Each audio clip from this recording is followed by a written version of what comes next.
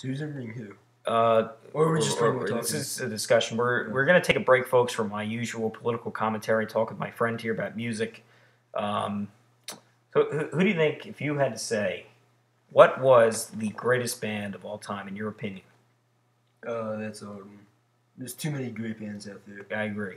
I mean, I'd we're probably- talking about classic rock here. I'd probably say the greatest would probably be Muddy Waters. Muddy Waters? He invented rock and roll, and no one can come close to that. Well, I still got to, it's a separate question, in my view, between what the greatest band of all time would be And what your favorite is. My favorite Yeah. is. And I try to you kind separate of answered that. what Muddy Waters is. The greatest of all time, I would have to say, would have to be either Chuck Berry Definitely. or the Beatles. But my personal favorite is The Who. Oh, we're talking about personal favorites, so that's a different story. Now, mine would probably be like the Ramones, or the Stooges, or B.B. King, or like Beethoven.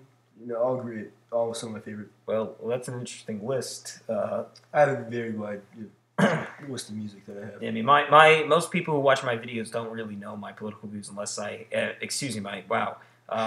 my musical views, unless they might have noticed my AC/DC shirt. But I'm a fan of classic rock. They totally know his political views, of course. Yeah, they all know my political views. Listen, What's the I got these libertarians coming after me. Libertarians are hilarious. Well, they're interesting. They're pretty cool. Well, some of I like them. some of their ideas.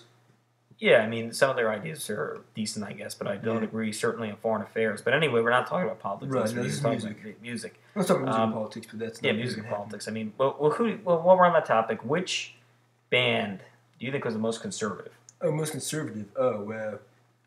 And people I know are gonna freak out if I tell them this, but I think maybe the Misfits. The Misfits, They were all conservatives. which is interesting because they're from New Jersey, so that's not they exactly play a horror conservative punk. state. And horror punk's not the most conservative style of music, but No. I would actually, the most conservative musician would have to be Ted Nugent, Johnny Ramone. who, I don't know, because Ted Nugent, a lot of people are urging him right now to run for Congress down in, Not many I people think can it's Texas. urge Johnny Ramone to do this because he's dead. Well, you can't, Right. yeah, but Ted Nugent really is. I mean, there are people. There's this one forum that I visit frequently that they want him to run for Congress in a district down in Texas. I think it happens to be George W. Bush's district. But he's definitely a great. I think he's a good musician. Yeah, Ted Nugent's really good. What do you bet now? Let's go on to certain instruments. Who do you think's the best drummer? The best drummer would have to be one of these three: Gene Krupa, Ginger Baker, or Keith Moon. Yeah, well, my favorite. Being a Who fan, obviously my favorite is Keith Moon. Definitely, yeah. Ginger Baker gave him a run for his money. Keith Moon modeled his drum set after Ginger Baker's. Yeah? Yeah. Without Ginger Baker, Keith Moon wouldn't be as good as he is. Now, how about guitar? Best guitarist of all time would probably be Alan Holdsworth. Or, I don't know, Ron Ashton's really good despite what people thought of him. What about George Harrison? George Harrison, I think, is a good guitarist, but he's a way better songwriter. I think he's often underrated, though. I think people kind of look at Paul and John, and they kind of overlook George because he was the quietest member of the band personally, but he certainly was just as talented musically as John and Paul, in my opinion. I think the person of the Beatles who's most underrated is the original bass player, Stu Stuntkvist. I can't pronounce his last name. I can't remember it. Well, Listen, he's pretty underrated. Well, because most people only know Ringo, George, Paul, and John. Sometimes Pete Best. And let's face it, your folks. Ringo was at the right place at the right time. He doesn't have the brain power to really do anything on his own. I mean, he did after the Beatles because people really only followed him because he was with the Beatles. However, his son. Oh, Zach Starkey's amazing. Zach Starkey's amazing. I mean, listen, nobody replaces Keith Moon, but Starkey does a pretty good job.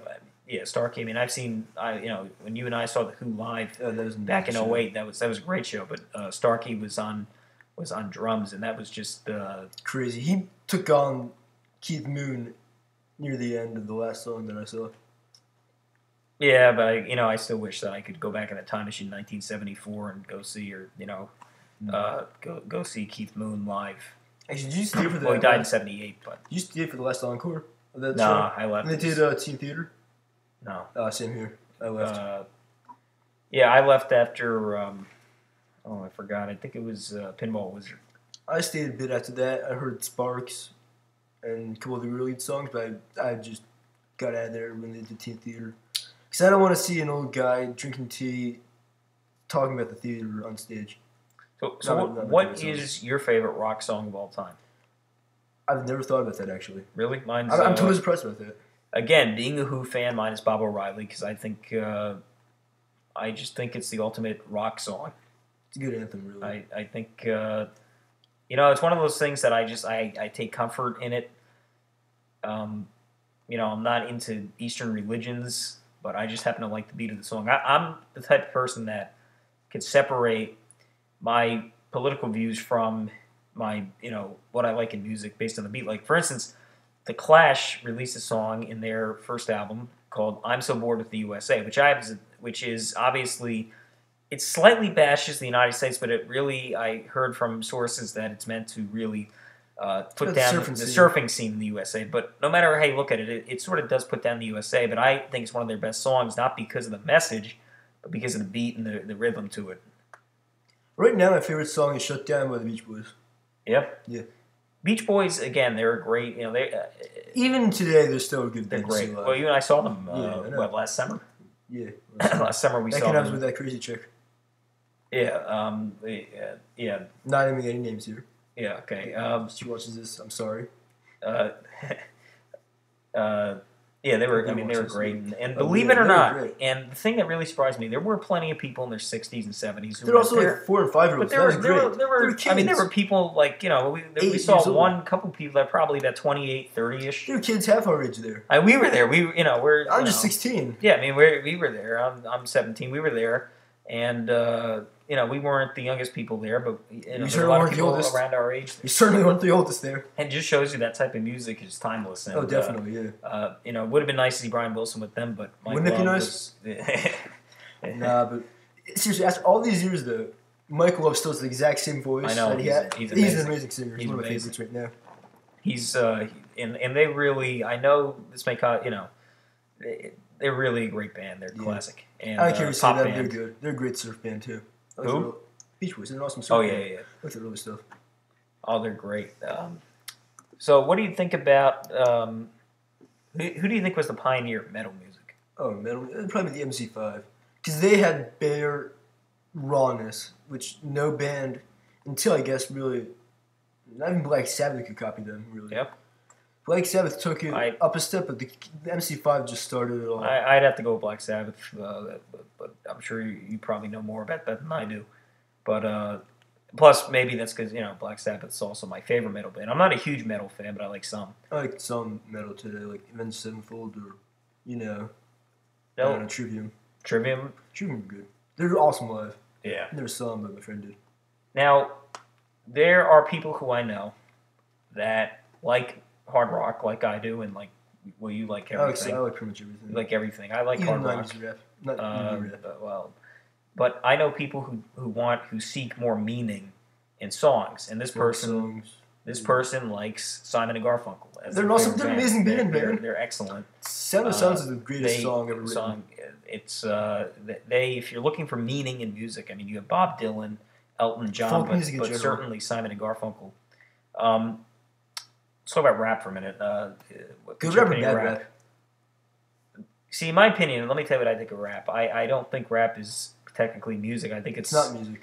I don't consider not since the 90s it wasn't music. I consider it an excuse for art. It's kind of like it's poetry with a beat, but it's kind of like Botox, in my opinion. It's not real.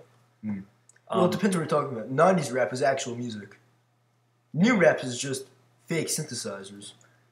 I'm totally against synthesizers. So what band do you think that is around today should be better recognized? Inward Eye. Either Inward Eye or Uppercut. I go Wolfmother. I mean, they're actually pretty known. They're Led Zeppelin, sort of. Dude, I see the records all over the place now. Yeah, but I don't see anything by Inward Eye anywhere except on iTunes. Check them out; they're amazing. Yeah. And they're not Clash wannabes. Don't listen to him about that. Well, I only saw them once, and they were Clash wannabes.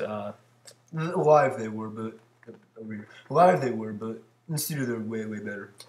All right, and that is it for us.